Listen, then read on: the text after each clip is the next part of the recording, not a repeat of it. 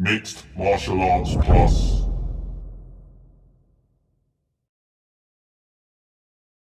What are your thoughts on the scale of BAMMA and MMA in the UK? It's probably, I would say, the best promotion in the UK and probably the world right now. I mean, probably top 10, top 5, in my opinion. Yeah, cool. How did the opportunity come about for you to appear on the BAMMA card?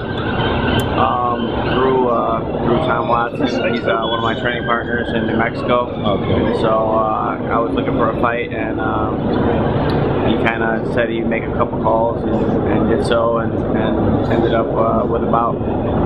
So what's it like fighting out of Jackson Winklejohn MMA?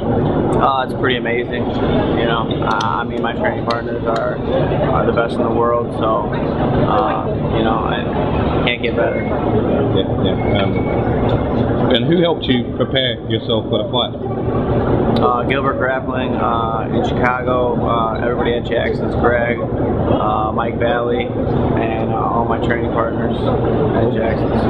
Okay, I asked this question before in the press conference, but how excited are you about showcasing your skills in front of 13,000 people at Birmingham National Indoor Arena this Saturday? I'm very excited about it. I've never fought in front of a big crowd before, but you know, I have wrestled in front of 20,000, so I don't think the crowd will bother me, but I'm excited to showcase my skills and get it over to America on the HDNet. Yeah.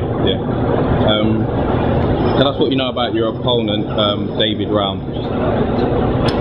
He's, you know, a tough guy. He throws hard. You know, he's got a big mouth, and that's about it. Do you see your wrestling being a factor in this fight? Yeah, definitely. I mean, all fights are gonna, you know, hit the ground at some point, and that's where I have my advantage. Yeah. And I'm gonna use it.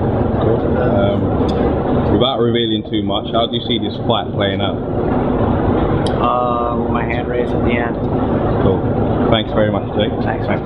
Mixed Martial Arts Plus.